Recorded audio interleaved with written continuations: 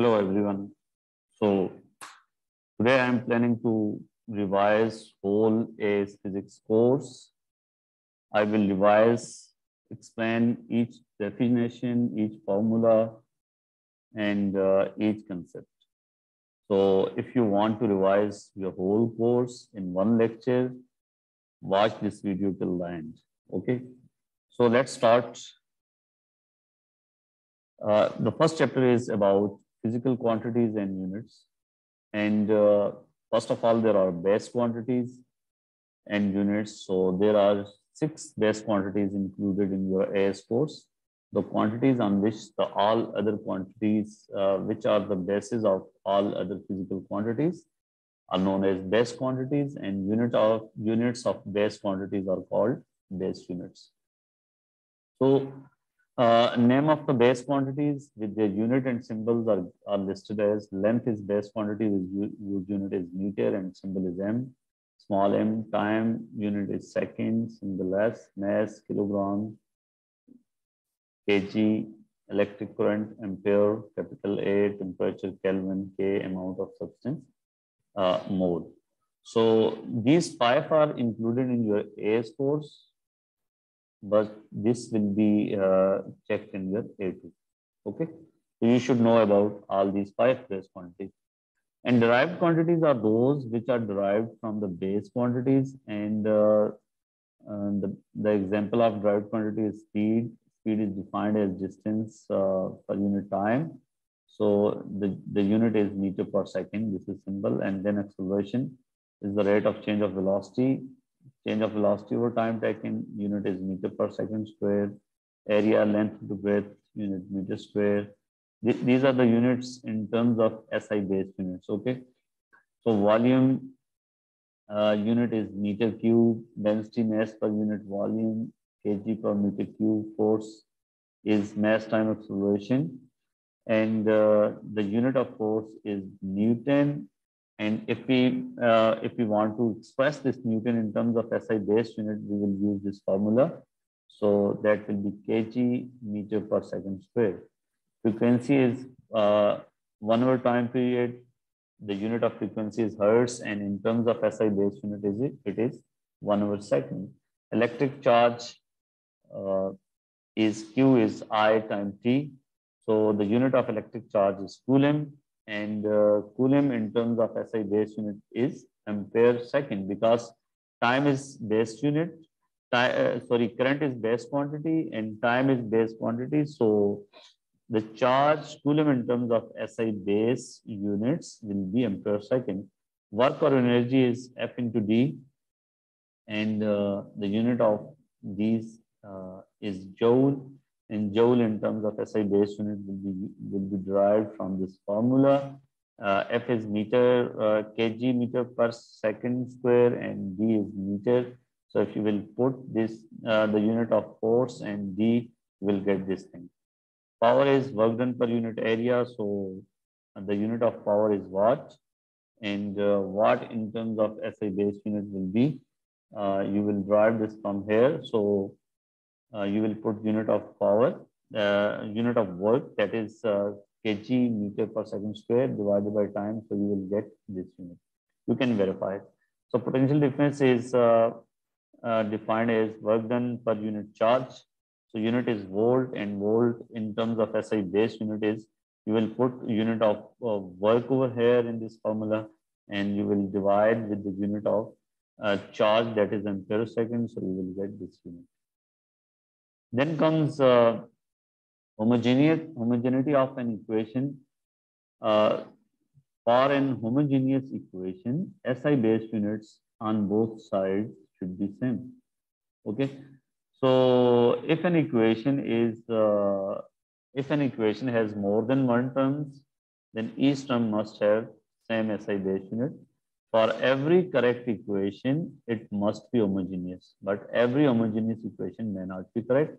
To find the power of any quantity in a given formula, insert SI base units on both sides and equate the powers of the same basis to find some unknown. For example, if you have to find, for example, you are given this T is time period, and L is length power A over G power B.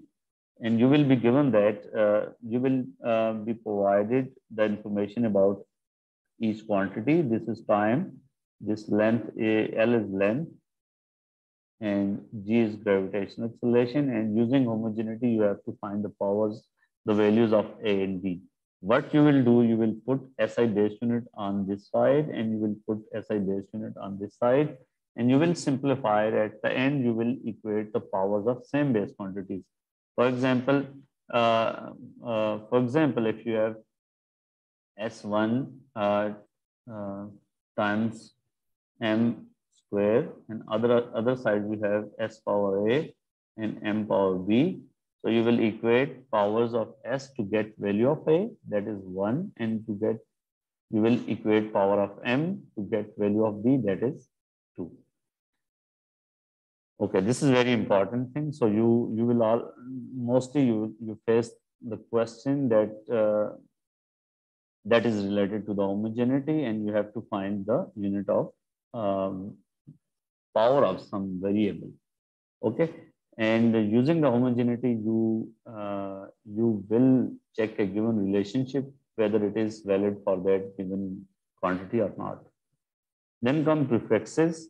Multiples and submultiples of 10 are known as prefixes, and these are included in the course. Tera is represented by capital T, and its value is 10 power 12. Then giga, G value 10 power 9, mega 10 power 6, kilo 10 power 3, deci 10 power minus 1, centi minus 2, milli, this, micro 10 power minus 6.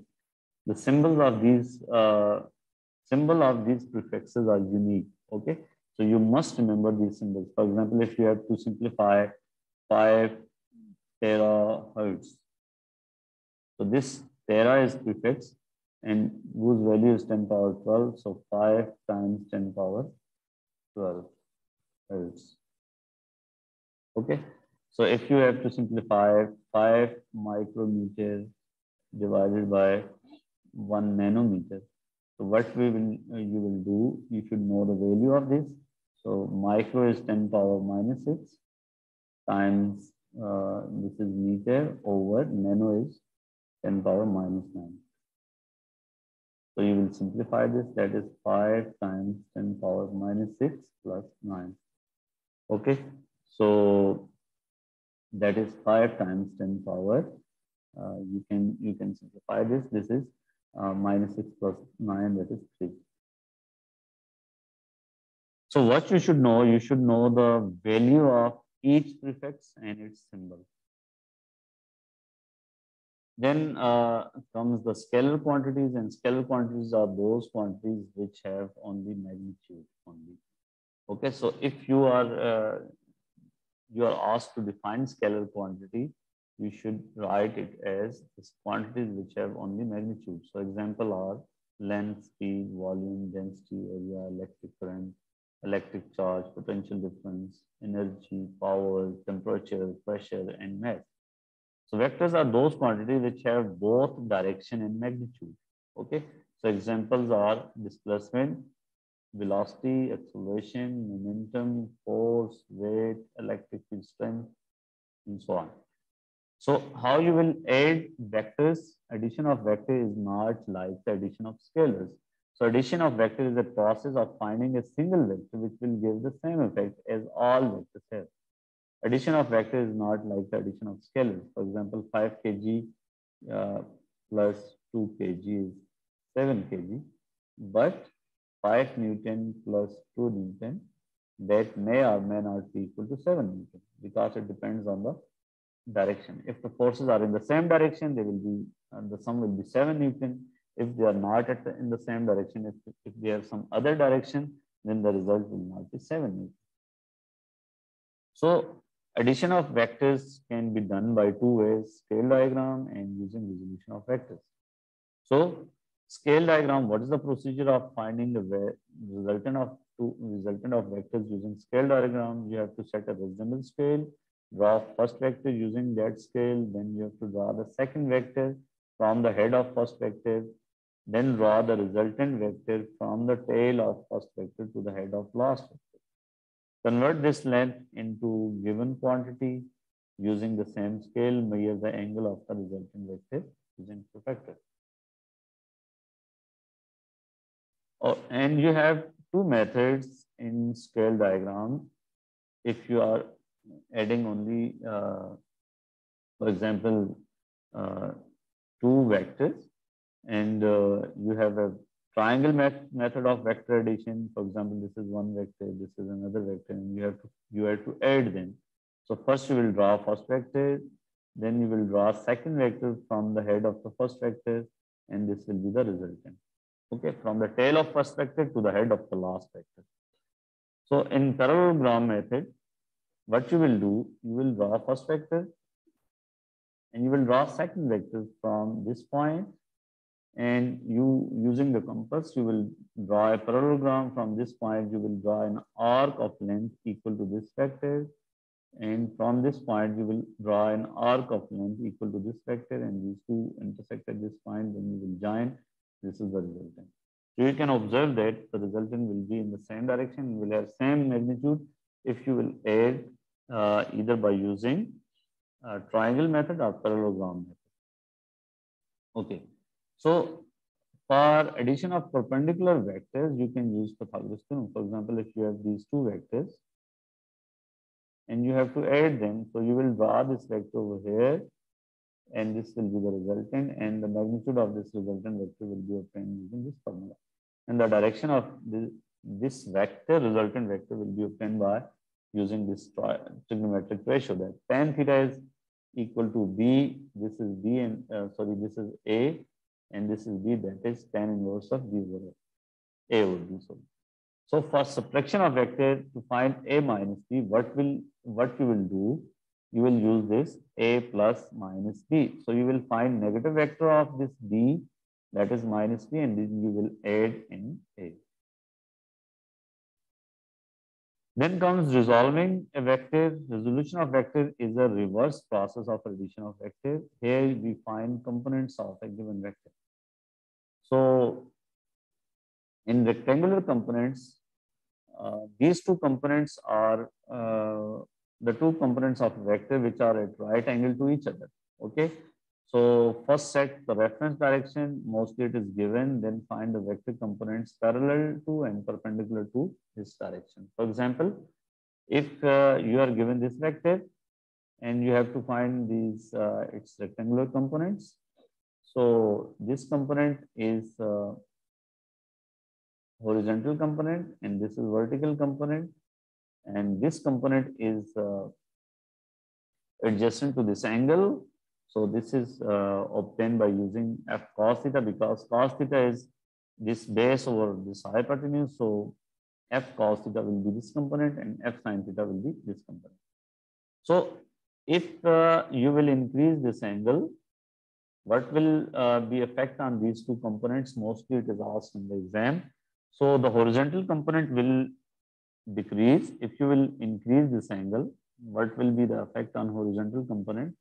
This will decrease and vertical component will increase. Please remember, this is quick summary lesson. So mostly I will revise all facts. Okay. So that will be helpful for your exam. So on inclined plane, we will, the reference direction is parallel to the plane, and in this way, we will resolve this rate. We will find its components perpendicular to the plane of this horizontal plane and parallel to the plane. And this angle theta and this angle will be equal. If this is theta, theta is the angle of the inclined plane with the horizontal surface, then you can verify that this angle is 90 degree and this is 90 minus theta in this right angle triangle. So this angle will always be theta degree. So this is component of this weight perpendicular to the plane, and this is W cos theta, as I have already told you, and this is W sin theta. So the component of weight that is acting in the downward direction parallel to the plane is W sin theta, and that acts perpendicular to the plane is W cos theta. and the normal contact force will act in this direction. Okay, and if there is, for example, right now there are only these three forces, two forces, sorry, weight and normal contact force. If there is friction, then that will also act on the object. So then come addition of vectors using resolution of vectors. Resolution of vectors, then this is the process, resolve vectors in the chosen reference direction. For example, horizontal and vertical direction. Find sum of horizontal components and then find sum of vertical components. Then use this formula fx square plus fy square under root, because when you have obtained all the resultant of horizontal components and then the resultant of vertical components, then the resultant of these two components will be f, and f will be obtained using this formula. For angle of the resultant, use this formula because this is the angle and you have to use tan of theta is equal to fy over fx. This is how we will add two vectors using resolution of vectors. Then comes second chapter, that is about measurement technique. So first of all, we will deal how to use CRO, and CRO is used to measure time period, frequency, and amplitude of wave. Okay, CRO has two scaling, that is, one is time scaling and other is vertical scaling, also known as Y gain.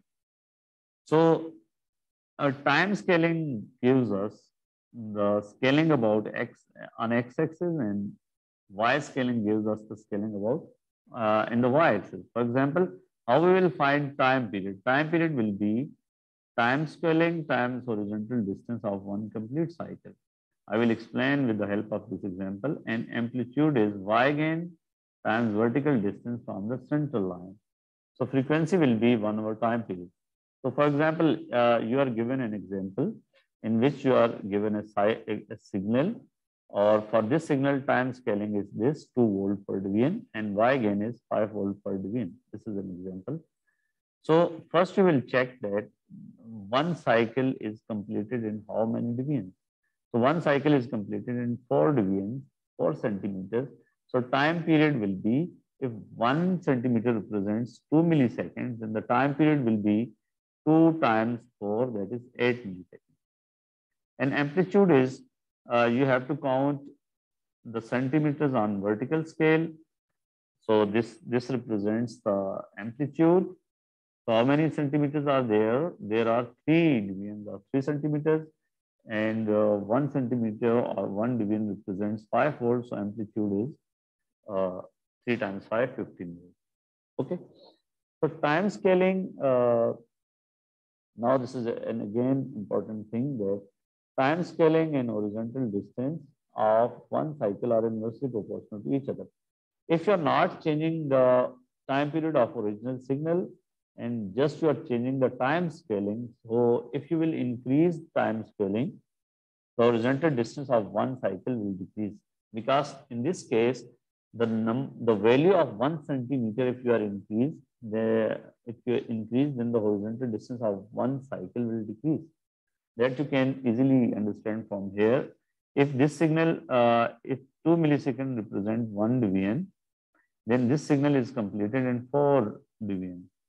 If rather I should set that the 4 millisecond represent 1 devian, if I change the time scaling and if I increase it, then this signal will be completed in 2 devians. Okay, so I should draw the signal,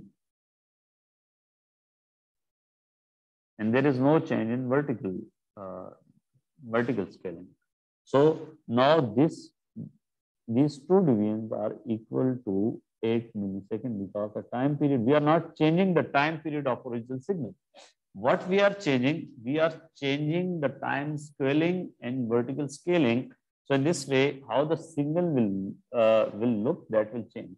Okay, so if we are not changing the time period, so time period is kept constant. If we will increase time scaling, this horizontal distance of one cycle will decrease.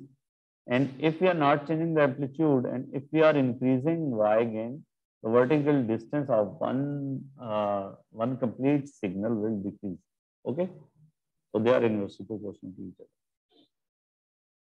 Now comes random errors. So the errors whose magnitude is not constant. Random error can be reduced by taking average of several readings. Human reaction error and parallax error are easy. So they don't have constant magnitude. So they will, if you will find the average, that average will be close to the true value. And example of random error or human reaction and parallax error. Systematic error, the reading is larger or smaller than the true reading by a constant amount. Causes are zero error, wrong calibration, faulty instrument. Systematic error cannot be minimized by taking the several readings and finding the average. This is very important. Because if there is a constant shift in the reading, if you will take average, that will average will also have a constant shift. So by taking average of several values, it will not minimize the error. Okay. So adjusting an ammeter to remove zero error will reduce the systematic error. If zero error is the cause of systematic error, what will be the solution? You will adjust that meter to for its zero error correction. You will use zero error correction. So that will be the solution of this systematic error. So now we will see that what is the effect of errors on the graph. For example, if two variables x and y are related by this equation, y is p minus qx, this is an equation of straight line if you plot x on x-axis, y on y-axis. So scatter of points about the line is due to random error. And shift of y-intercept from p will be due to systematic error because this line have y-intercept as p and its gradient is q minus q. So it is a straight line with negative gradient, and the scatter of these points, for example, in this way, the measurements, the data is on both sides of this line.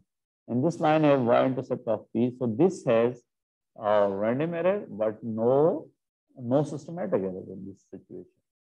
Okay.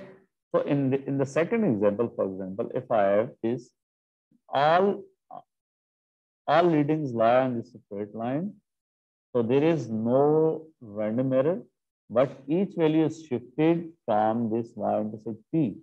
Actually, this reading should have, this should have crossed from this p, and if it is the case like this, then there is no systematic error, no random error. But in this case, in this particular example, there is no random error because all points lie on the straight line and the line is shifted from original path. There is a constant shift in the line that is shifted in the downward direction. So this is because of the systematic error, and there is no random error. Okay. Then comes precision and accuracy. Precision is determined by the range of values. If there is smaller range, the values are precise. If the greater range, the values are less precise. More range means less precise. Precision is affected by random error. Okay. So the random error will affect the precision of the data. More random error means less precise. Accuracy, if the measured value is close to true value, then it is accurate. If we have more readings for a single measurement, then we compare mean of these values with the true value. If the difference between the mean and true value is small, then the data is more accurate. Accuracy is affected by the systematic error. This is important. Now, precision and accuracy from the graph. For example, a fixed quantity x naught is measured several times and the results are summarized. This on vertical axis, we have the number of times a particular value is measured. So this x naught is the mean. Okay. So over here, the fixed quantity x naught lies on the mean. Okay. And over here, the fixed quantity have the distance from the mean. And this distance, if this distance is greater than the value, the distance of this mean from the true value will tell us about the accuracy. If this distance is more, then it is less accurate. And if distance is small, then it is more accurate. And the range of these values is determined by this distance. You can see that in measurement B, this range is more as compared to the measurement in A. So A is more precise than B because A have this less range. And the distance of this mean from the true value will determine the accuracy. Over here, this is the difference of the mean from the true value, and over here the true value lies under this mean. There is no difference. So A is more precise than B, and A is also more accurate than B. Okay. Then comes compound errors. The error in a quantity which is obtained from addition, subtraction, multiplication, division of many quantities. The quantity which is obtained from addition, subtraction, multiplication, division of other quantity is known as compound quantity, and the error in that compound quantity is known as compound error. So, for example, if over here Z is compound quantity that is obtained from the addition of X and Y, and what is the rule to find the absolute error in Z? So over here, absolute error in Z will be the sum of absolute errors in X and Y. In second case, where we are going to subtract two quantities, Z is the difference of X and Y. Over here, the absolute quantities in Z is also obtained by the addition of absolute errors in X and Y. In case of multiplication, like Z is X into Y, absolute errors in Z, sorry, fractional error is Z is equal to the sum of fractional error in X and Y. Delta X over X is fractional error in X.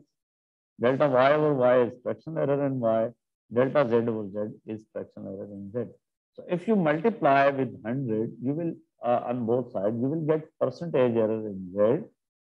That will be the sum of percentage error in X, percentage error in Y.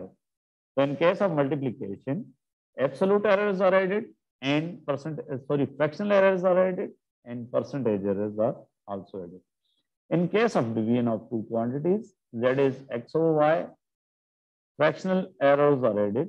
Fractional error in X plus fractional error in Y will give you fractional error in Z, and percentage errors will also be added. So for example, if you have a power formula, Z is A X power M Y power N, where A, M, N are constants, A has no effect on percentage error and fractional error. So if you multiply a quantity with a constant or divide it with a constant, it will not change its fractional error or percentage error, but it will change its absolute error. So delta Z over Z will be this power M times delta X over X plus N times delta Y over Y, or percentage error in Z will be M times percentage error in X plus N times percentage error in Y. So for example, if you have Z is X squared times Y cubed, if X has 3% error, Y has, for example, 4% error, then the percentage error in Z will be 2 times percentage error in X plus 3 times percentage error in Y, that is 18%. Okay. So in second chapter, you will mostly, this is about errors and compound errors. That is very important chapter. So then comes kinematics, and in kinematics is the study of motion of object without considering causes of motion. So there are basic terminologies in kinematics. First of all is distance. Distance, length of path covered by an object. It its unit is meter and it is a scalar quantity, distance will always increase if the object is coming back to original point. Distance can never decrease and distance can never be negative. Okay. So displacement is the shortest distance between 2 points or distance from a fixed point in a particular direction. So if you have to define displacement, you will define displacement as distance from a fixed point in a particular direction. It is a vector quantity, so it can be negative as well. If the displacement from a point on the right side is taken as positive, then it is negative on the left side of a point. For example, if this is your point and if this displacement is positive, for example, this is positive 5 meters, and if this object is at the left side of this point, then this displacement will be negative. For example, negative 4 meters. Okay. So if object remains on the right side of this point, and if object is coming towards this point O, then the displacement will decrease, and it is still positive, it will decrease and become 0 if the object is at the same point. And it will become negative if the object is moving towards left direction, and it is still negative, but it will decrease in magnitude and it will become 0 if the object reaches at the same point. Okay. So this is an example. If an object follows this path, this is the distance and this is displacement. Speed is the rate of change of distance, and that is d by t, or average speed is total distance over total time. Unit is meter per second. It is a scalar quantity. So velocity is rate of change of displacement. Velocity is a vector quantity and unit is the same as speed. Velocity can change if the direction or magnitude or both are changing. Okay, this is the same for all vector quantities. To change a vector quantity, you can change its magnitude, its direction, or you can change both. If an object changes its direction to opposite direction, then the sign of velocity will change. If the object was moving towards left or right direction, if the velocity is positive, and if it changes its direction towards left, then the velocity will become negative. Okay. If the object reaches to the same point, then the total displacement will become 0 and the average velocity of the object will become 0. Acceleration is the rate of change of velocity. Unit is meter per second square. It is a vector quantity. Velocity is constant and acceleration is 0. If velocity changes at constant rate, then acceleration is constant. For example, if you have this acceleration 10 meter per second square, then the velocity will change by 10 meter per second in each second. If there is no air resistance, then the acceleration of free falling object is constant. Direction of acceleration is in the same as direction of net force. This is done by using this formula. Then acceleration and velocity are in the same, always in the same direction. Acceleration and net force, are always in the same direction. But the velocity and acceleration can be different because the acceleration is always in the direction of net force, but the velocity is in the direction of motion of object. Excuse me. Deceleration, if the magnitude of velocity is decreasing, if the object is slowing down, then it is known as deceleration. Constant deceleration is when decrease in velocity in each second is same. Then comes equation of motions. This is first equation, V is u plus at. S is u plus v over 2 into t. S is ut plus half at square. 2s is v square minus u square. And one last is also important. S is vt minus half at square. Okay. So these equations are only applicable when acceleration is constant. And over here, S is displacement. And u is initial velocity, v is final velocity, as acceleration is t inside. All these equations are only valid for constant acceleration. Graphs. Gradient of distance time graph is speed, gradient of displacement time graph velocity, gradient of velocity time graph is acceleration. Area of velocity time graph is displacement, area of speed time graph is distance. For example, over here you have velocity and time. If it is a straight line, then the gradient of this graph is constant. So over here, The gradient is acceleration, so acceleration is constant. Over here, acceleration of this graph is increasing. Okay. If you draw tangent, you will see gradient is increasing. So gradient of this graph is increasing in velocity time graph, gradient is acceleration, so acceleration is increasing. Over here, on vertical axis, you have displacement. On horizontal axis, you have time. So gradient is decreasing. So the velocity is decreasing. Okay, at time t0, the gradient is maximum, so velocity is maximum. This is very important. At start, velocity of object is not zero.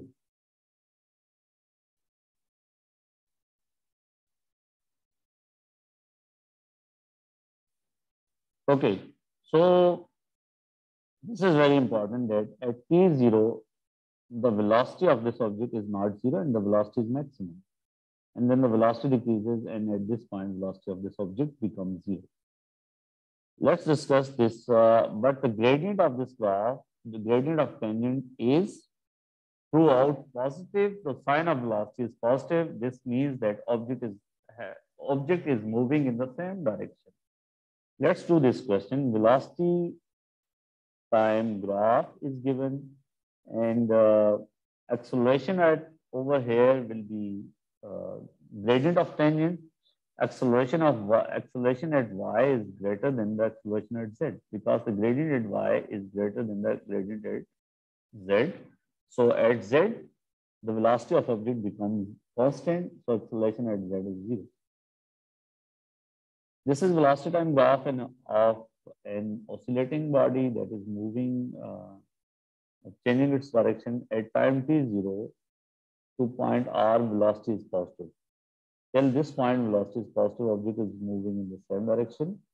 After this, the velocity becomes negative. This means the object changes its direction. Okay?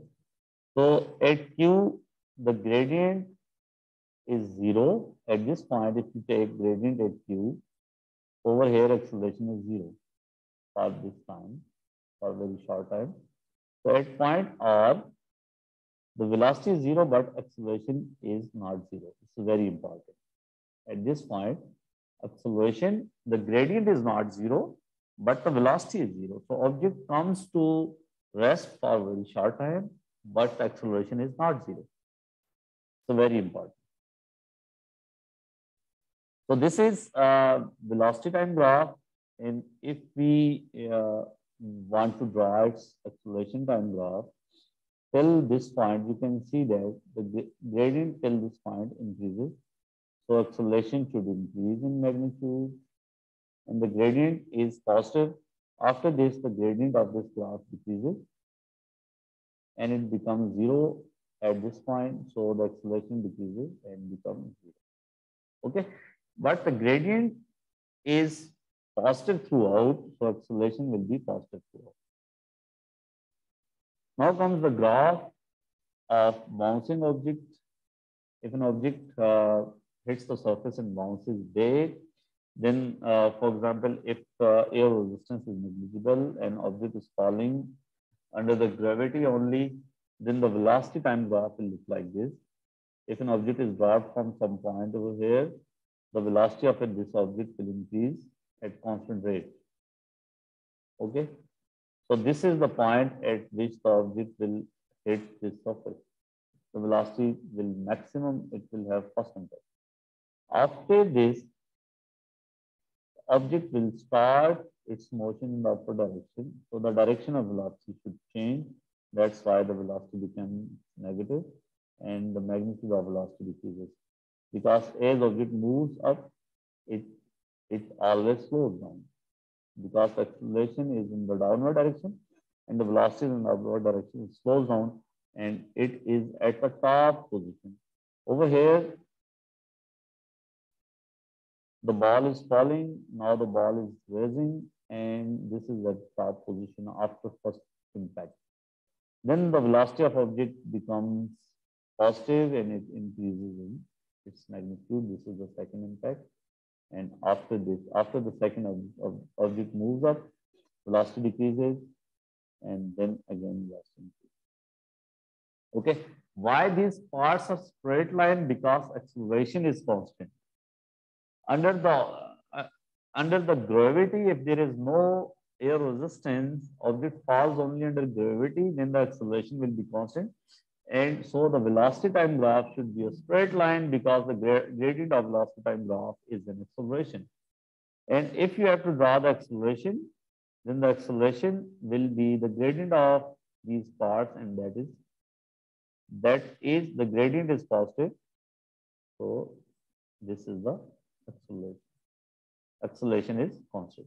We are ignoring the acceleration during this part. Okay.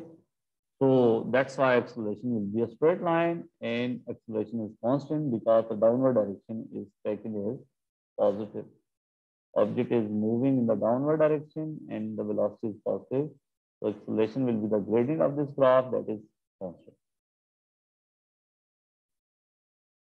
Projectile motion is very important. Let's say an object is thrown from here with velocity v at an angle theta. Okay. So this velocity will have two components. One is horizontal component, that is v cos theta. There is vertical component, that is v sin theta. And this is the path of projectile, and this is horizontal surface. This maximum horizontal displacement is known as rho. Initial velocity v has two components. Okay, horizontal component of velocity is v cos theta, and vertical component is v cos theta will not change; it will stay because there is no air resistance. Vertical acceleration, there is a vertical acceleration due to gravity, which is constant in the downward direction, always in the downward direction. So it is never zero, even at the top. This is very important. At this point, even acceleration is not zero, and acceleration is constant. But the vertical component of velocity over here will be zero, and horizontal component of velocity will be same throughout. Okay, and vertical component of velocity will decrease. After some time t, it will be smaller than the original value because acceleration in the downward direction, and it becomes zero at this point. After this, vertical component of velocity will be in the downward direction and it will increase. So this is initial horizontal velocity. No, there is some mistake. This is there should be sine theta. This is v sine theta. Okay, sorry for that. So to find vertical velocity at any time, you will use this formula, and u is the initial velocity, that is v sine theta, and acceleration is in the downward direction, that is minus g. So you are taking upward direction as positive. So acceleration is always in the downward direction. So it is taken as negative. So it is minus g. This is how we find vertical velocity at any time. It's very important. Vertical component of velocity will become zero at the top, and the total velocity will be obtained by using the vector addition method, because we know the horizontal velocity and we know the vertical velocity, and they are perpendicular to each other. So this is total velocity. That's how we obtain it. And variation of speed is maximum initially, it will decrease and it will be zero at the top, sorry, minimum at the top, and then it will increase. And if you want to draw the graph of horizontal velocity with time, the horizontal velocity will stay constant. That is, let's say this is Vx. And horizontal acceleration will be zero. That is acceleration time graph, and this is for horizontal velocity, this is for horizontal acceleration. And vertical acceleration will be, vertical velocity will change in this way. This is velocity, and initially vertical velocity is maximum, and it will become zero when it is at the top, and it will increase. This is the variation of vertical velocity with time t. Okay, and this is top position. And the gradient of this graph will give us the vertical acceleration, and vertical acceleration will be the gradient of this graph, and that is constant. The gradient is negative and it is constant, that is equal to minus g.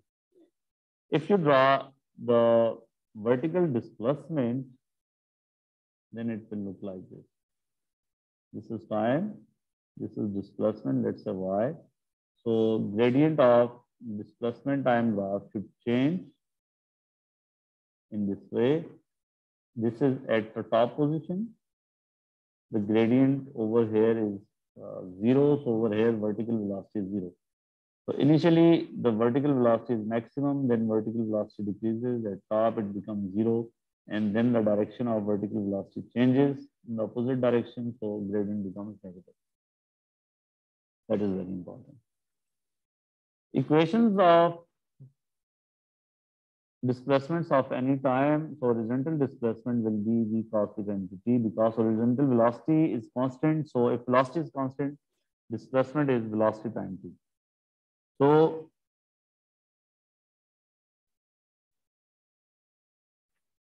for vertical displacement, use this equation. S is ut plus half at square. So vertical velocity, initial vertical velocity time t minus half gt square, because this is acceleration will always be in the downward direction, and that is minus 3. Okay. At point Q, the vertical displacement becomes 0. When object reaches to this point, at this point, vertical displacement becomes 0. So to find time of flight, you will put vertical displacement 0 in this equation. And to find horizontal displacement or at any time, you will use this formula.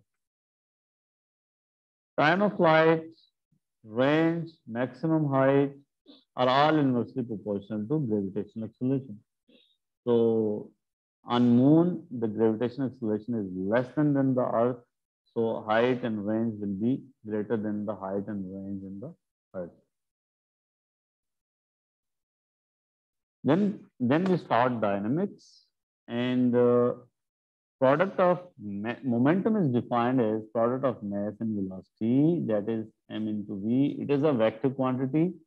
So it depends on mass and velocity. If the direction of an object changes, then the momentum should change. For example, this object is moving in this direction with velocity v, and if it strikes with the surface and comes back with the same speed is same, but the direction is different, so velocity is different. If we take to find the change in momentum, if we take this direction as positive, okay, this direction is positive, then this is as negative. So final momentum is a negative mv, that's very important, and initial momentum is positive mv.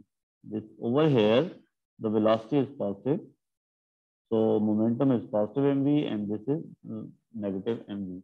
So to find change in momentum, we will use this formula: final momentum minus initial momentum, so that will be 2mv.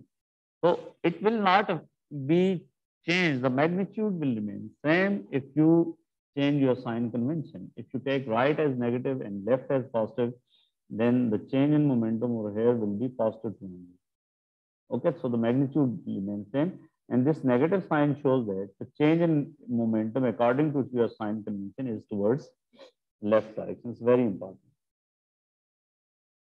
Then comes Newton first law. A body continues at rest at constant velocity and unless acted upon by a constant or resultant force. Newton's second law is net force is equal to the rate of change of momentum. Okay, so you have to define Newton's second law using this definition. You cannot use this definition F is equal to ma, because this is not general definition, and that is not acceptable over here. This is only valid when the mass of an object is constant, but mass of an object can change. Okay, so gradient of momentum time graph is equal to net force. You can find using this formula. Delta P over delta T is gradient, so that will be equal to the net force. For example, this is momentum and this is time, and net force at point, the gradient at point P is greatest, then point A, B, C, D. So the net force at point D will be maximum, and net force at point P is 0, because gradient is parallel to it. The tangent is parallel to the time axis, so the gradient over here is 0. So the net force on this object varies at different times. So the net force is 0 at C. It is maximum at B. So net force at point A. If you calculate net force at point A, that the gradient of this point at this point is not 0. Okay. So the area, you know that F is delta P over delta T. So if I bring this over here, that becomes delta P. So if you have force time graph, then the area of force time graph will be equal to the change in momentum. This is very important. Relationship between net force and acceleration, that is F is ma. A is acceleration, A is effect, and F is cause. Okay, if there will be net force, then there will be acceleration. Acceleration is directly proportional to net force, and acceleration is inversely proportional to the mass of a object. If you apply same net force on two different masses, the greater mass will have less acceleration. So if you have velocity time graph, and how we will find net force? Net force will be m time acceleration, and acceleration is the gradient of velocity time graph. So the shape of force time graph will be same, because if you will find a will be same as the gradient of this graph. So till this point, the force is constant. Acceleration is constant. So net force is constant. You can see from here. So till this point, net force is constant. After this, the gradient is constant to some time, but it is greater than the previous value. So the force changes to the greater value at without any delay. Then after this time t, you can see from here that the force now gradient decreases to 0. So the force should decrease to 0. Newton's third law, if an object A applies a force on object B, then object B also applies equal and opposite force on object A. Force on object A and B are called action and reaction pairs. But you have to define, this is the definition of the Newton's third law. And what are the properties of action and reaction? They act on two different objects. Both cannot act at the same object. Direction is always opposite. Act at the same time, same type of force. For example, if this is a book that is placed on the table, if W is action, who applies this force on this book? The earth applies. So the reaction will be on earth. Okay. If W, the force on earth applies on the book, is in downward direction, is an action force, then the force on earth in the upward direction will be reaction force. Over here you can see this is earth, this is an object, box. So weight on the box is due to earth, and this force is the reaction of this weight. These are action reaction pairs. Okay. So W and A are action reaction pairs. C is the force that box applies on earth. As a result, the earth applies force on the box in the upward direction. So C and B are action reaction force. They are contact forces. Law of conservation of momentum. Total momentum of an isolated system is constant. Total momentum of a system of interacting bodies remain constant, provided no resultant external force acts on the system.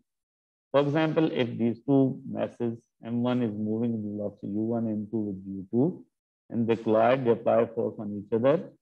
So after this, after collision, the velocities of these two objects change. The velocity of object A is V1, and velocity of object B is V2. The direction of velocity is the same. So total momentum before collision, total momentum of these two systems, this is M1 U1 plus M2 U2. That will be equal to the total momentum of both objects after the collision. Loss of momentum of one object is equal to the gain of momentum of the other object. This law is derived using Newton's second law and third law. These two forces will be equal and opposite in direction. That is Newton's third law. So you will use Newton's third law and second law to reach to this point. So if the collision is in two dimensions, for example, if M1 is moving with velocity V1 and that collides with M2 that was at, for example, that was having some velocity U2, after collision, M1 moves in this direction with velocity V1, and this object M2 moves over here with velocity V2 at an angle of theta 2. So total momentum in both directions should converge. Along x-axis, momentum of M1 is M1 U1, M2 is M2 U2, sorry, over here is U2. And after this, we will resolve this momentum into two components.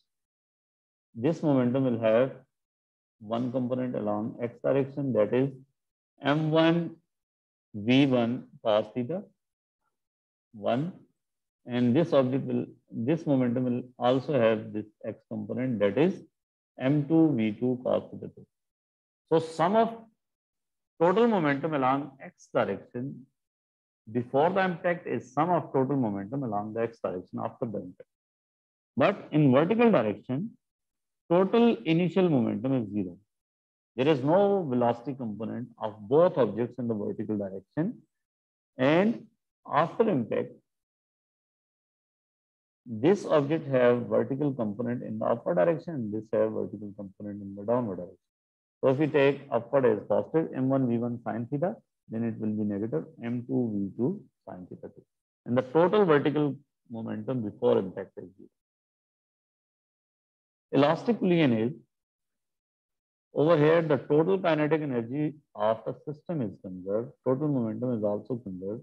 Relative speed of approach is equal to relative speed of separation. If the masses are same, then their speeds are interchanged. It's very important. These two objects are approaching each other, so the relative speeds of approach will be sum of these two, and they are moving away from each other, so after impact, so that the speed of separation will be V2 minus V1. In inelastic collision, both momentum and total energy is conserved, but total kinetic energy is not conserved. If a body at rest explodes into pieces, this will be an example of inelastic collision, and the speed of separation, speed of approach will not be equal to speed of separation. If two objects moving separately collide and move as a single object, this will be an example of inelastic collision. Then comes fifth chapter, force, density, and pressure. Moment of force is the product of force and perpendicular distance from the pivot, that is F into D.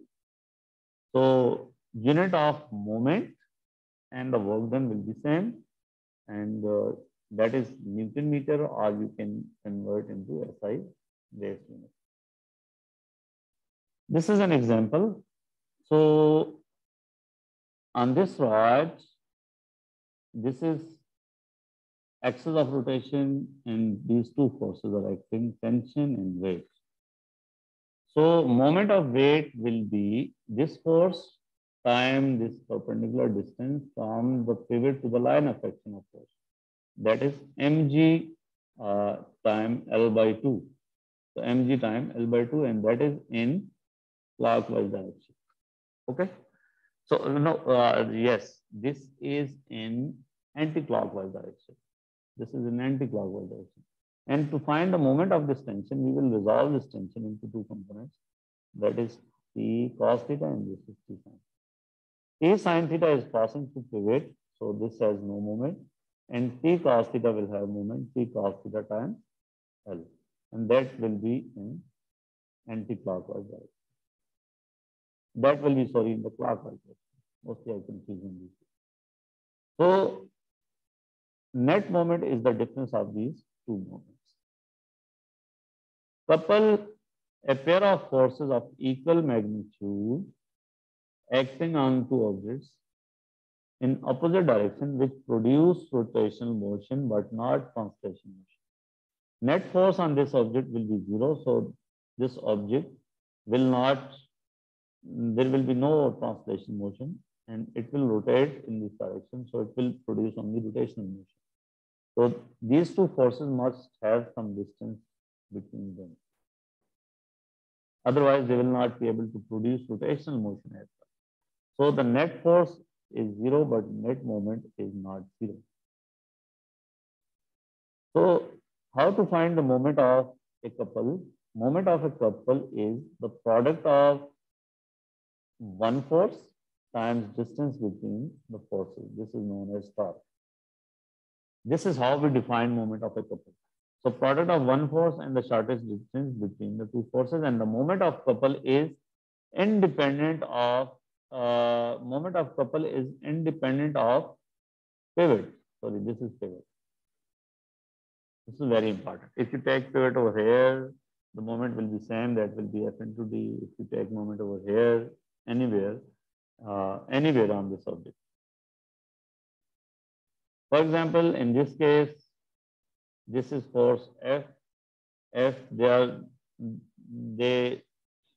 are forming a moment, and the shortest distance between these two forces is this. If distance is D, then this is D sine theta.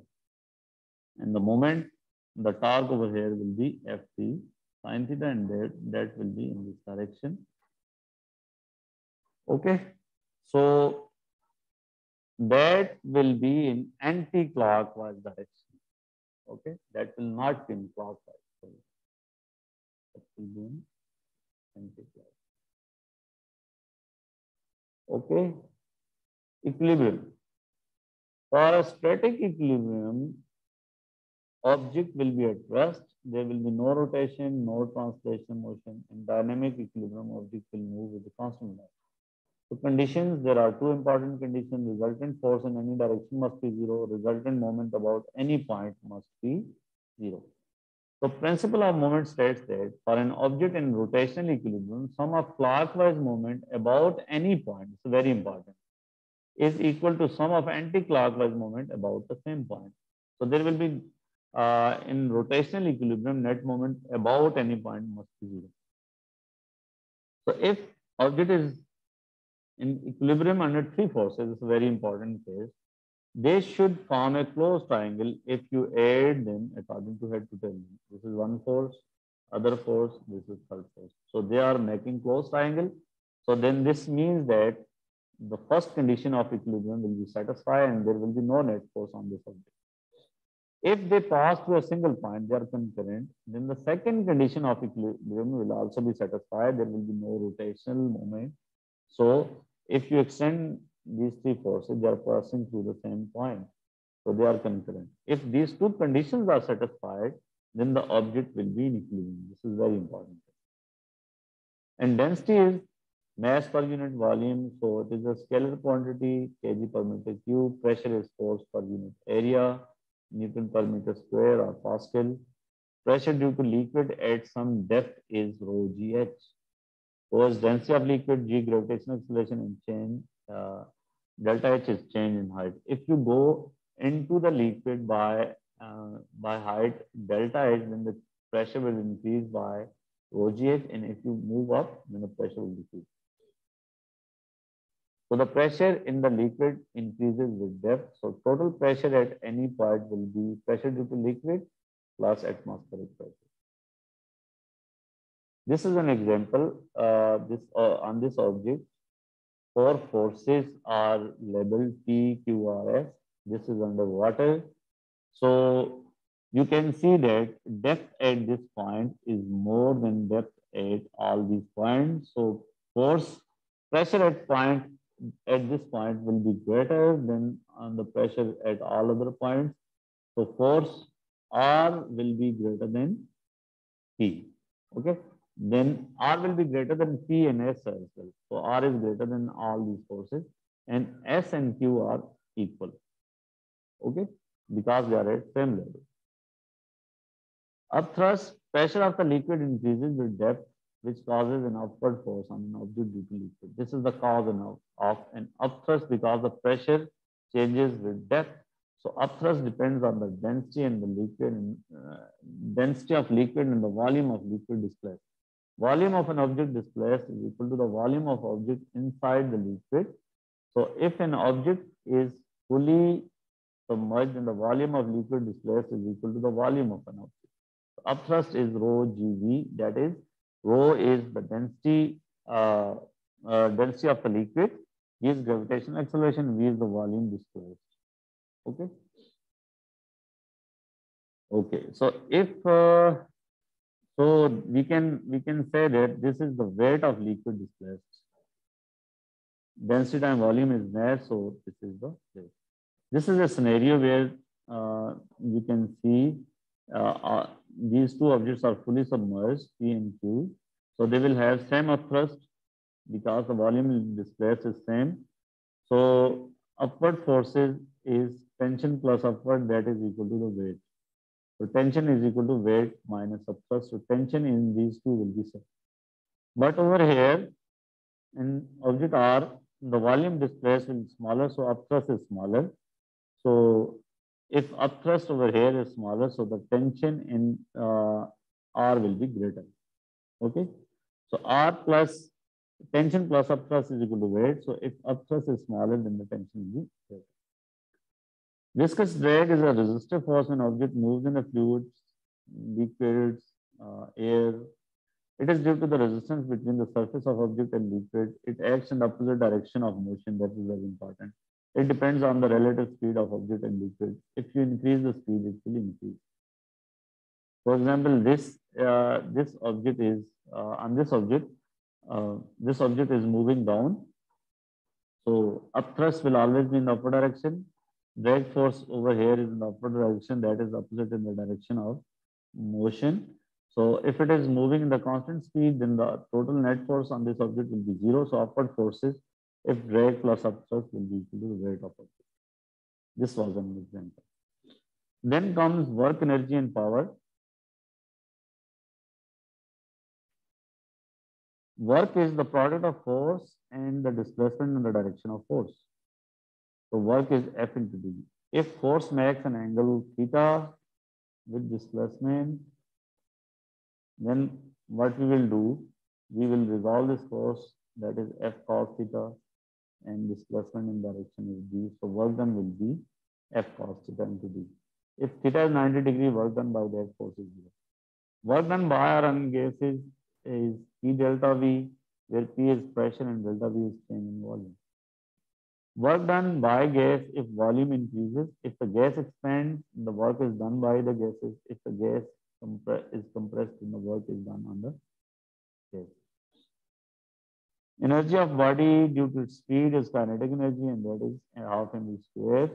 Work energy principle states that the work done by net force is equal to the change in kinetic energy. This is very important.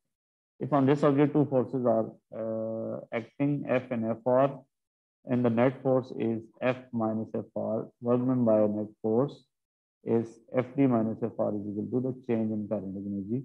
Initial speed was u, final speed was v. So this is very important. Elastic potential energy stored in an object due to force changing its shape. So gravitational potential energy is the energy of mass that is due to the position in gravitational field, that is mgh. For example, if an object is taken from point B to point R, this is surface of Earth. So the distance that the vertical distance that this object covers is 30. So to find change in potential energy, we will use this 30, that is mg30. The potential energy will increase. Over here, we are taking as potential energy as 0. So potential energy at this point will be mg30. This is again very important situation. If this object, for example, falls, so this is final position, this is initial position. To find the change in gravitational potential energy, you will find the distance between its center of mass. Okay, center of mass is the geometrical center of the regular shaped object. So you will find this distance that will be used to find the change in gravitational potential energy. Power is the rate of doing work, or the rate of energy transferred. Power is work done over time. So unit is watt or joule per second. Gradient of energy time graph is power. Other formula of power is Fv, that is F is driving force, V is velocity. Law of conservation of energy. If there is no external force, non-conservative force, then the total energy of the object remains constant. Gravitation force is conservative force. So if an object moves under the only gravitation force, then the total mechanical energy will be constant. Friction force is an example of non-conservative force. If an object is thrown up the gravitation field, there is no external net force, then the gravitational potential energy will increase and kinetic energy will decrease. Loss of kinetic energy will be equal to the gain in potential energy. Efficiency is the ratio of useful power output to the power input. So power output over power input, the energy output over energy input.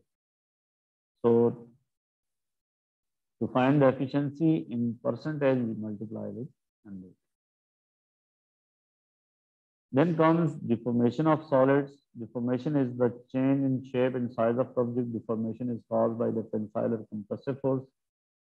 In elastic deformation, if the force is removed, object goes back to original position. In plastic deformation is permanent deformation.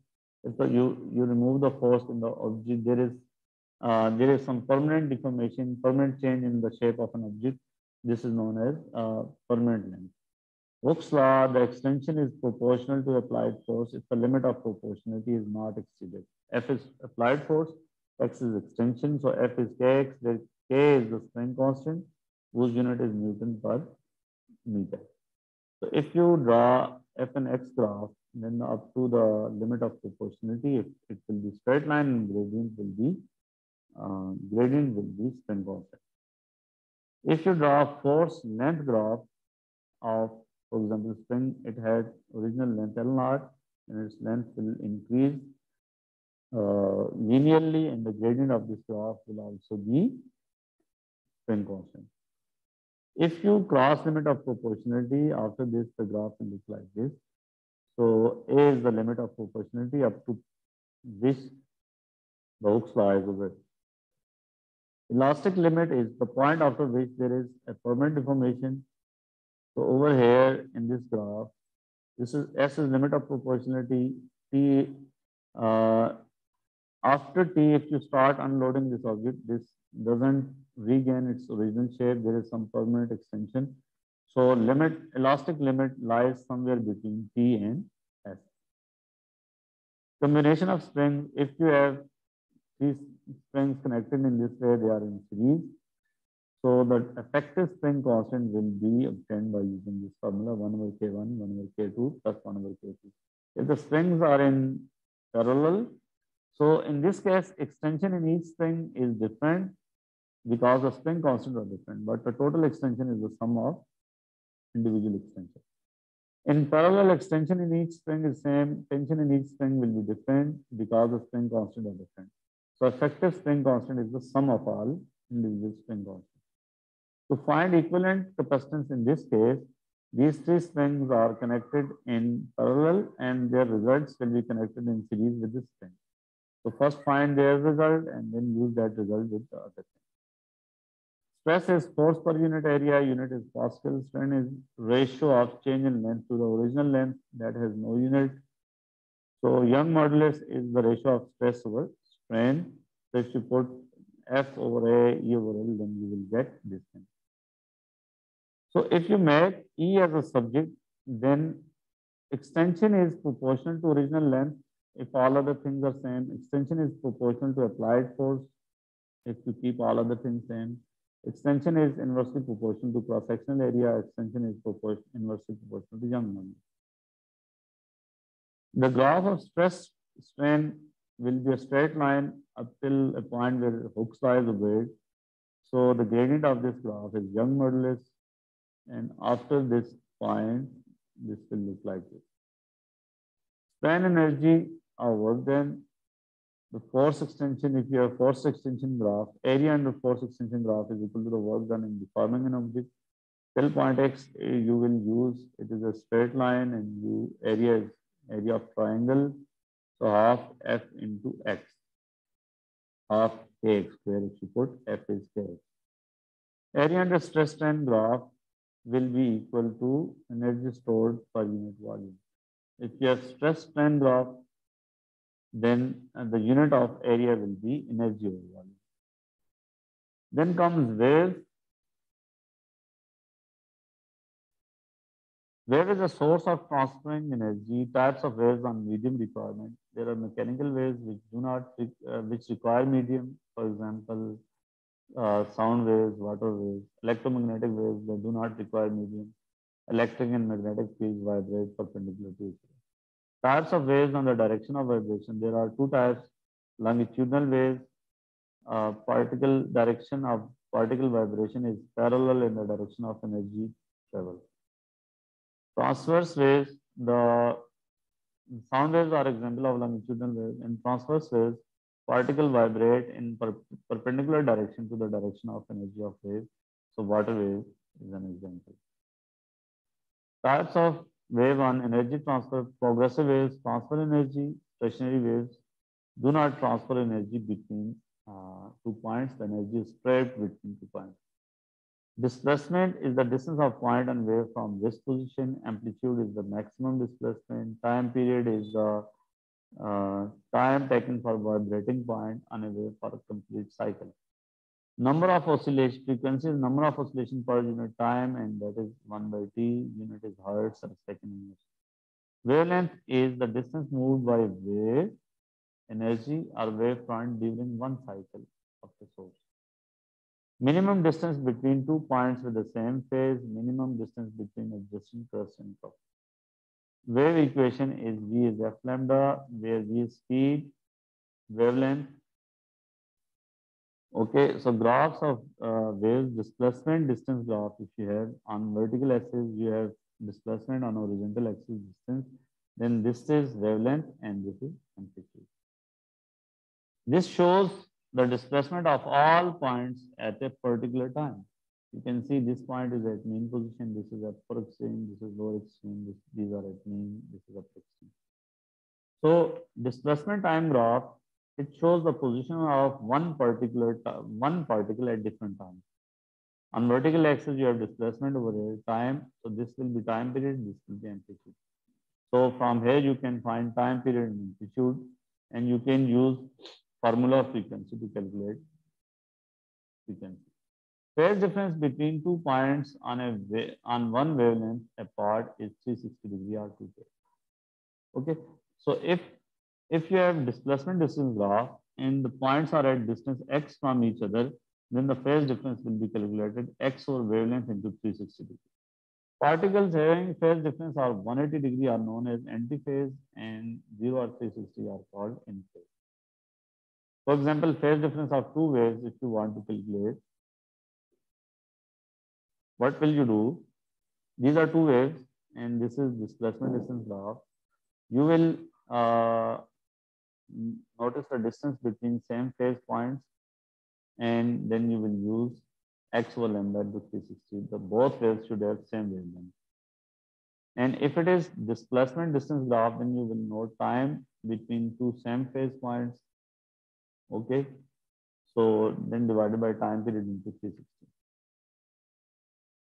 These two waves are in phase because crest of one wave overlaps with the crest of other wave, and top of other wave overlaps with the top of first wave. Intensity of wave is, if the crest overlaps with the trough, then they are anti-phase. For example, if one wave is this and other wave is this, they are out of phase by 180 degree or anti-phase. Intensity of wave is power per unit area or energy per unit area per unit time. So unit is watt per meter square. Intensity is proportional to frequency square, intensity is proportional to amplitude square. If you increase amplitude by a factor of 2, intensity will increase by a factor of 4.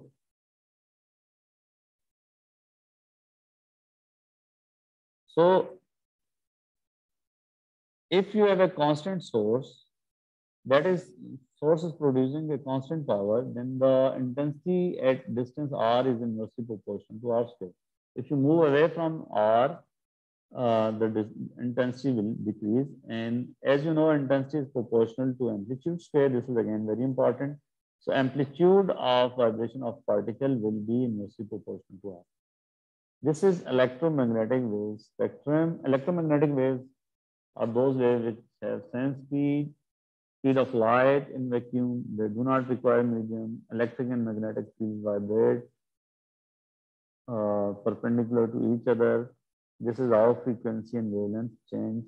You can see, you just notice from here that radio waves have the least frequency.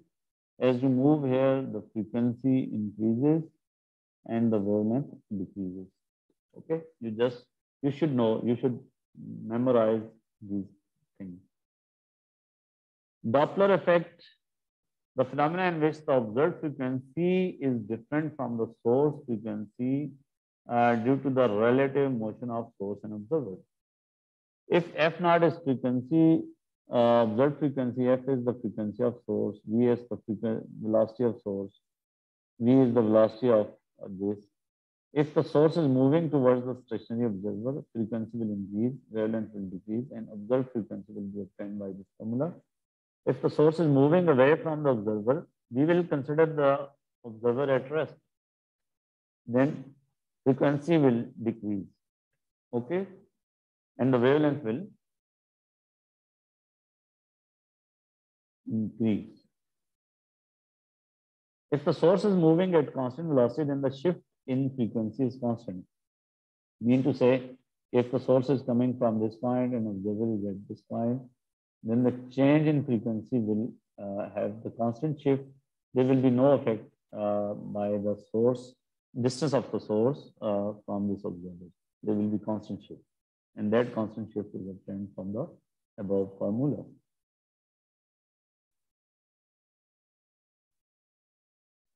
In case of light source, we consider the change in wavelength. If the source moves away, then the wavelength will increase. Obviously, frequency will decrease. This is known as redshift. If the source moves towards the observer, the wavelength will decrease. This is known as blue shift. Superposition of waves. When waves overlap, then they interfere. Principle of superposition. When waves meet, resultant displacement is the sum of individual displacements. Very important. Coherent waves, waves in which have the constant phase difference between them, constant phase relationship between them. Phase difference should not change with time. We can observe interference only when the waves are coherent. So conditions for constructive and destructive interference, if these are two sources and the waves from these two sources come and meet at this point P, they have some different distance covered. So if the sources are producing coherent waves, then at point P, the path difference are the path lengths are different. So phase difference for constructive interference, phase difference should be 0 or 360 or 2 pi. So path difference should be integer multiple of one wavelength if the sources are in phase, where n can be 0, 1, 2, 3 integer. If each sources produce wave with amplitude A, the intensity I, then at point P, the amplitude will be 2A, amplitude will double and intensity will become 4 times. For destructive interference, path difference should be n plus half lambda, that is integer multiple of lambda by 2. If the sources are out of phase, then the condition becomes opposite. These conditions will change, will switch it if the sources have already phase difference of 180 degrees. Then this will be the condition of destructive interference, and this will become the condition of constructive interference. This is very important. Diffraction, the spreading of waves into geometrical shadow when it passes through an aperture or edge is known as diffraction. This is spreading, okay? More diffraction, over here less diffraction. Diffraction depends on the comparison between the gap width and the wavelength. If they are approximately equal, if the gap width is approximately equal or smaller than the wavelength, then there will be more diffraction. Always diffraction. In B, there is less diffraction. In A, there is more diffraction. Wavelength and speed do not change, but the amplitude will change because the distance from the source has increased. Amplitude at this point will be more than the amplitude at this point. Okay, but the frequency, wavelength they will be same. This is double slit interference, and over here we are dealing with the interference of the light from these two, light from single source comes, and at this point we have two openings. So single slit is used to get the coherent light. So light from these two sources meet at the screen. So at some point you can see this is the max at these points.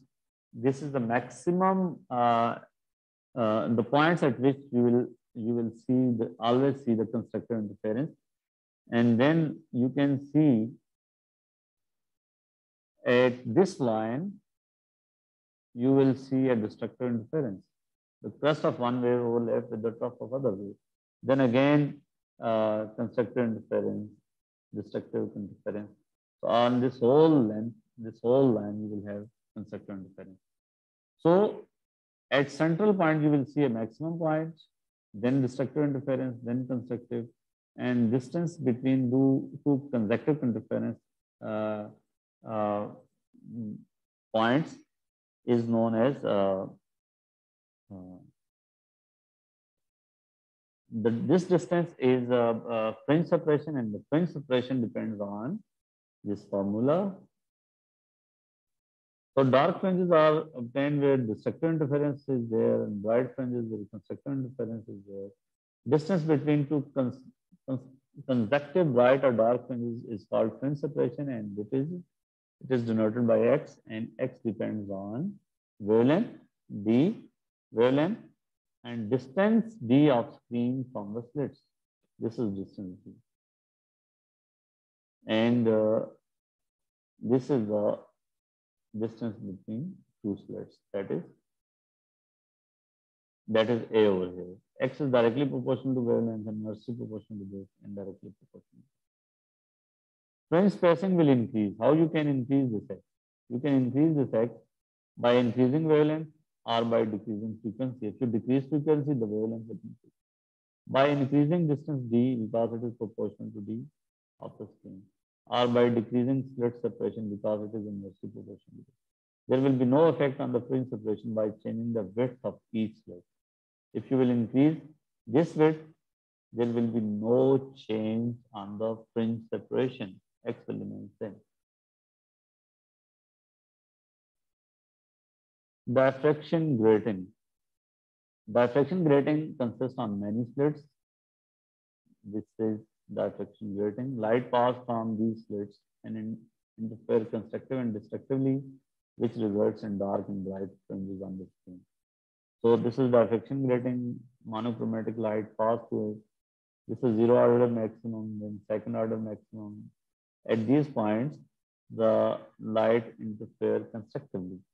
So over here, the equation for this is d sin theta is n lambda, where d is the distance between two lines or slits of the grating, and d is 1 over n. N is the number of lines per unit length.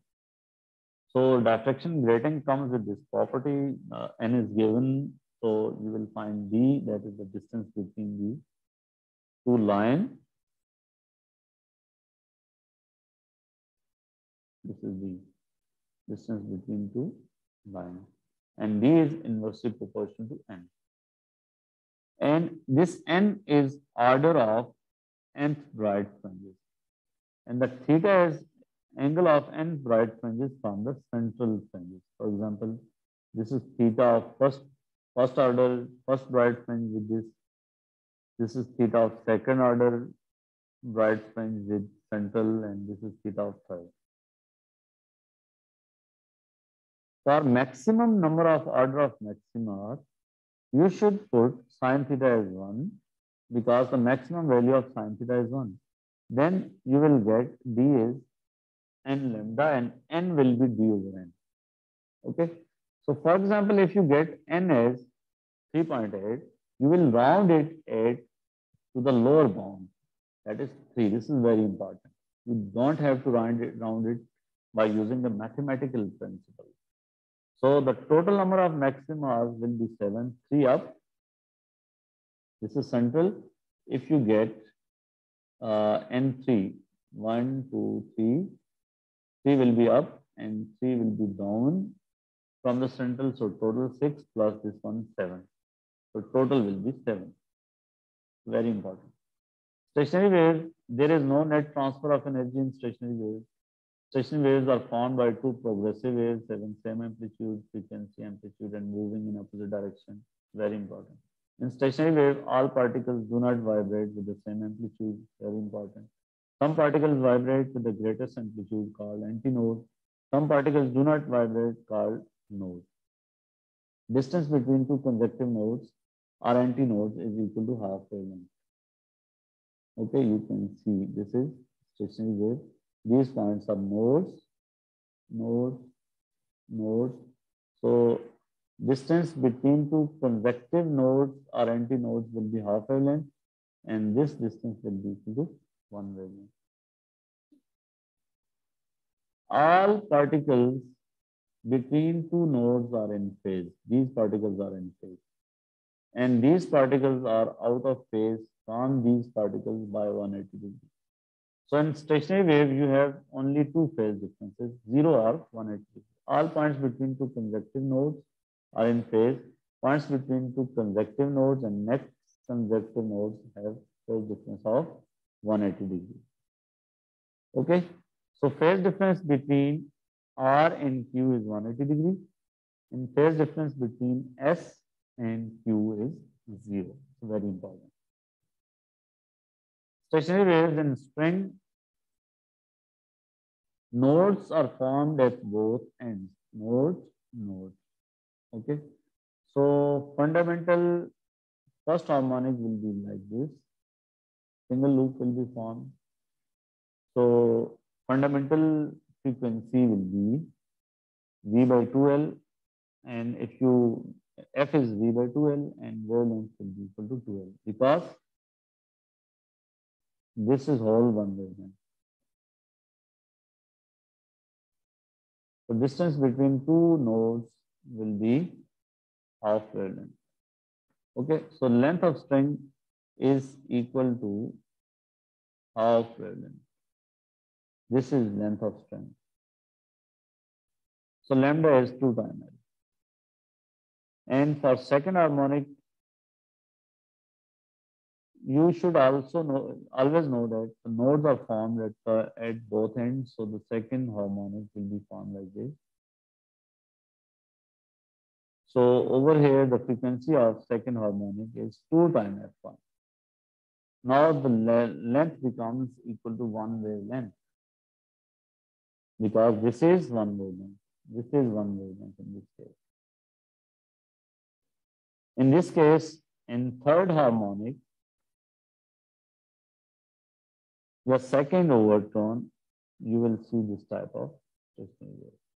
Nodes, nodes, and both nodes are formed at times. And in this case, the frequency will be 3 times F1. So this is general formula NF1, where N is 0, 1, 2, 3. Stationary waves at closed pipe, if a pipe is closed at one end and open at the other end, and stationary waves will be formed by the waves. For example, if you put a source over here on one side, and the sound from this source, this is vibrating source, will travel and they will come back, reflect from the surface, and the stationary wave will be formed. So far at this point, and open end antinode will be formed at a closed end node will be formed.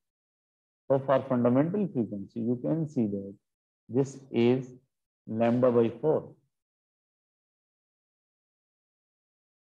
Okay. So this length is equal to lambda by 4. So lambda is equal to 4L and frequency is V by lambda. So this is V by 4L. This is fundamental frequency. Then no antinodes over here, nodes are over here. This will be third harmonic. So if you calculate its frequency, the wavelength over the length is 3 lambda by 4. This is, you can see this is lambda by 2 and this is lambda by 4. So it is 3 lambda by 4. So frequency over here 3 times f1 and the wavelength decreases by a factor of 3. Okay. So it becomes 3 lambda by 4. Initial wavelength was 4 lambda, and if you calculate over here, the wavelength will be uh, original wavelength divided by fundamental wavelength divided by 3. So only odd harmonics exist. So frequency of nth harmonic will be NF1 where 1, 3, 5, 7 only. Stationary waves in open wire antinodes will be formed at both ends. So for fundamental frequency, you should be able to draw these waves. L is lambda by 4 because, sorry, lambda by 2. This whole length is lambda by 2. This is distance between, this is antinode, this is antinode, this is antinode. So this is lambda by 2. Over here, this is lambda, this is 3 lambda by 2. You can check it. So fundamental first harmonic is V by 2L. If you calculate using this, lambda is 2L. Second harmonic is 2 times F1. You can verify, you should. This is quick summary lecture, so I am not going to drive them. So nth harmonic will be NF1. So wavelength will decrease, frequency will increase. Electric field have excluded from the course. Now let's do this electric current. Electric current is the rate of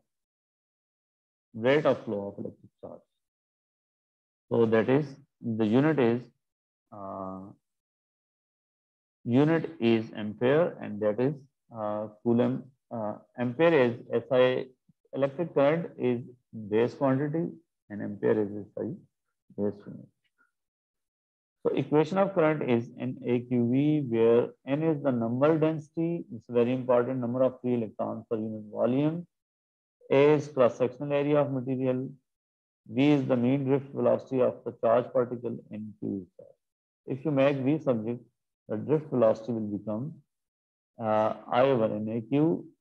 If current increases, drift velocity will increase. If the wire is thinner, drift velocity is inversely proportional to the cross-sectional area. Okay. So the electrons move more quickly from a given current. Drift velocity is inversely proportional to cross-sectional area. In a material with lower density of electrons, drift velocity is more because it is inversely proportional to N. So let's do this example. Over here, the current is same at this region, wire P and wire Q. The diameters are different, so the drift velocity will be different. As the drift velocity is inversely proportional to area, so it is inversely proportional to diameter square. Okay, so you can write this equation that V times area is constant, or V1 times A1 is equal to V2 times A2. Okay, so diameter is twice, so the drift velocity will be 1/4 of drift velocity over here. So drift velocity at P is 4 times drift velocity at Q. Potential difference across a component is the energy transferred per unit charge, energy converted from electrical to other forms per unit charge, joule per coulomb. EMF, electromotive force, is the energy transferred per unit charge driving a charge around a complete circuit. Energy or per charge both have same units. Okay. In one, the energy is converted from electrical to other forms, and in other, the energy is converted from other forms to electrical. Power is VI, I square R, V square over R. Electric resistance is the ratio of potential difference to the current, that is V over I. Ohm's law, potential difference across a component is proportional to current flowing through it, provided its physical conditions are not changed. So V is I times R. Ohm's law is obeyed by a metallic conductor at constant temperature. If a component obeys Ohm law, then the IV graph will be straight line. And over here, you know that V is IR. If V is on y-axis, I is on x-axis, then the gradient is R. But if I is on y-axis, V is on x-axis, then the gradient is 1 over R. Got it?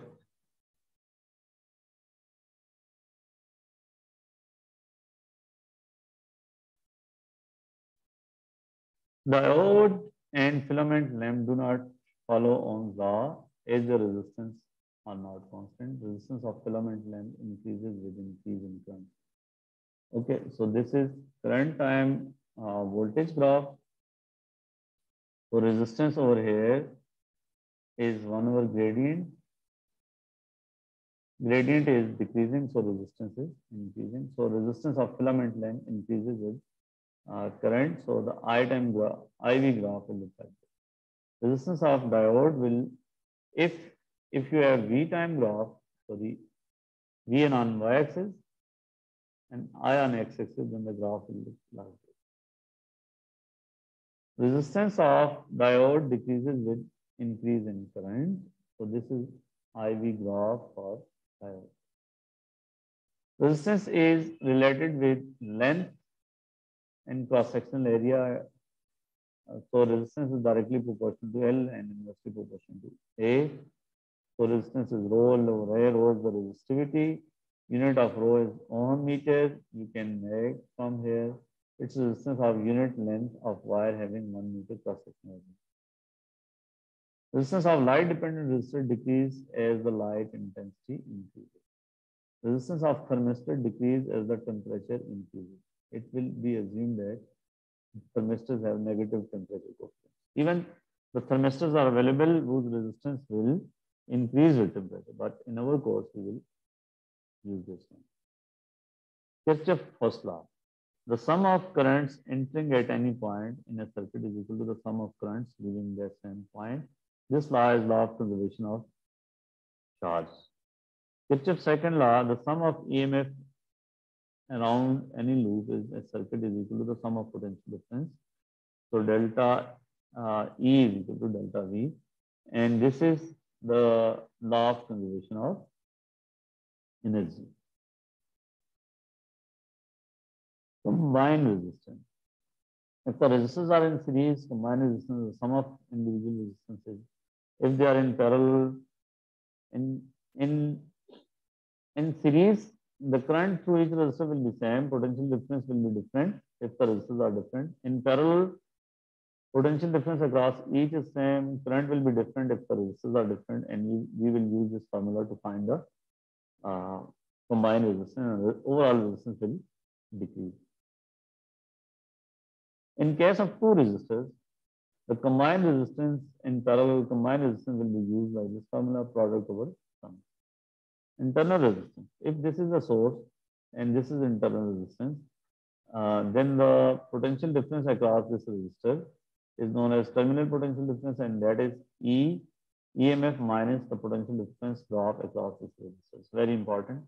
If we plot V time I graph, it will be a straight line with negative gradient, that is minus R. So you will see, you will have this type of graph. The gradient will be equal to minus R. The power across R is maximum when this R is equal to internal resistance. Very important. Potential divider, if we connect two resistors in series, then the potential difference across this R1 will be obtained by this formula. We can get some proportion of this potential difference. So that divides we can divide the potential difference. Okay. So if you, in this case, this is light dependent resistors. And if you, this is very important, it's very important. If you increase this R1, then this potential difference will increase. Potential difference across both resistors will be, the ratio of potential difference across both resistors will be equal to the ratio of potential difference of both resistors. And if you decrease this R resistor, R2, the potential difference across R1 will also increase. Okay, or vice versa. So this is the formula R1 over sum of total resistance into V naught. Ratio of voltage across both resistors is equal to the ratio of the resistance. This is light dependent resistance, this resistor. So output voltage, if light intensity is increased, this resistance will decrease. Resistance over here will decrease. If you increase the light intensity, then this output voltage will increase. In this circuit, both resistors are equal in value. So this is X and this is Y. Sorry, this is P and Q. And this terminal is varied from Y to X. Okay, or X to Y. Over here it is varied in X to Y. Then the potential difference V at X it is maximum.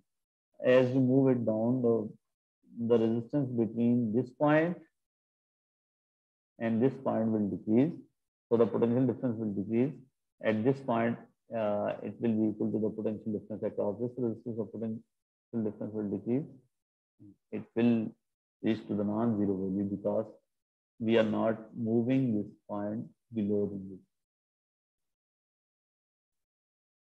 Then the last chapter is nuclear physics.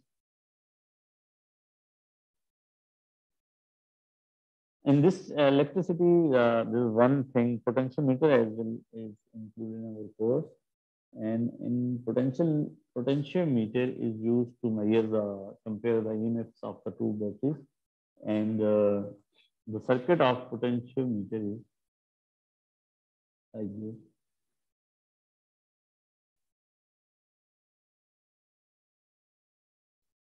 This is a wire of length, let's say L. And if we connect a source, this is E1, this is E2, and this is galvanometer.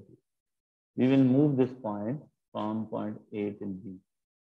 Okay, so we will see the deflection of this galvanometer. At this point, let's say there is no deflection. This is L1. Then this EMF of this source will be, that is, you know that potential difference resistance of a wire is rho L over A. Okay, so potential difference across this L1 will be equal to L1 divided by the total length L. This is potential difference between point A and C times E1. This is the total potential difference. You can check that the resistance of AC is rho L1 over A, and total resistance AB, this is also a potential divider, rho L over A, they will cancel out times E1. So if there is no deflection in the galvanometer, then the EMF of this source becomes the potential difference across this AC. So that is E is L1 over L times E1. Nuclear physics, protons and neutrons are present in the nucleus, very obvious. Protons have positive charge equal to E, where E is elementary charge. Electrons orbit around the nucleus. Charge on electron is equal to minus E. Neutron has no charge. Total number of protons and neutrons are called nucleon number. General representation X is AB, where A is proton number and B is nucleon number. Upper number is nucleon number. Alpha scattering experiment. In this experiment, alpha particles were bombarded on the metal foil of gold. This is gold foil, and these are alpha particles. So after bombardment, majority of alpha particles pass through this gold foil without any deflection or deviated with very small deflection, small angles, less than 10 degrees. If alpha particles deviated at large angle greater than 90 degrees, you can see from here. This. So conclusion, most of the atom is empty space. Conclusion from this point is, if they pass undeviated or with very less deviation, most of the atom is empty space. Size of nucleus is very small as compared to the atom. Nucleus contains majority mass of an atom. Okay, if there is very small deflection, then the nucleus contains most of the part of the atom is empty space, and nucleus contains majority of atom, and the charge on the nucleus is positive. This is very important. This is again another conclusion. So before this experiment, it was thought that the mass of an atom is spread uniformly throughout the volume of an atom. This experiment concluded that the size of the nucleus, which contains nearly whole the mass. Okay. Radiations are alpha, they are helium nuclei. Charge is 4e because there are two protons. Wait a second.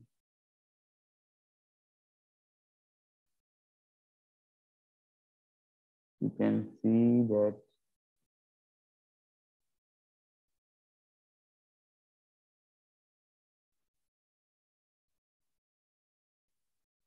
okay, so there is some mistake.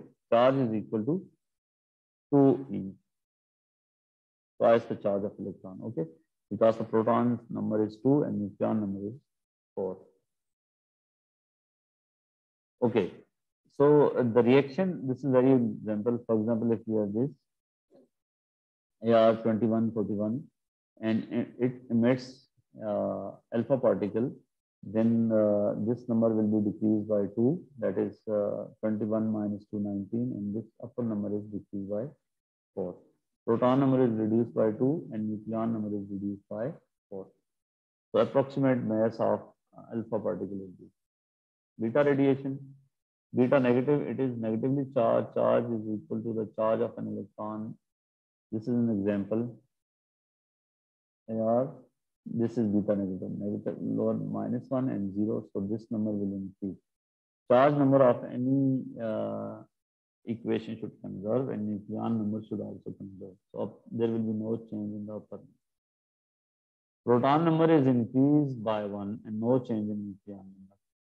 Neutron is converted to proton in this case. Neutron is converted to proton, and this is anti-neutrino, and this is beta negative. Beta positive, charge is positive E. Reaction example, this is beta positive. Lower number will be decreased by 1 and this number will be 10. Gamma radiation, electromagnetic radiation, no charge, so not affected by both magnetic and electric field, have greatest penetration power. This is an example of alpha, very less penetration. They are stored from the paper. Beta passes through paper and they stop by 1 millimeter aluminum, and gamma pass through all these lead ions. Fundamental particles, there are two main groups of particles, leptons and hadrons. Strong interaction doesn't act between leptons, or leptons are fundamental particles, electrons, neutrino, and neutrino. Hadron, strong interaction acts between the hadron. They are not fundamental particles, they are made up of quarks. Proton, neutron are examples. Quarks, up 2 by 3, down D, minus 1 by 3, strange, minus 1 by 3, down 2 by 3. Each charge has an anti-particle with opposite charge, but the same. For example, anti-up is represented by this, and charge will be minus 2.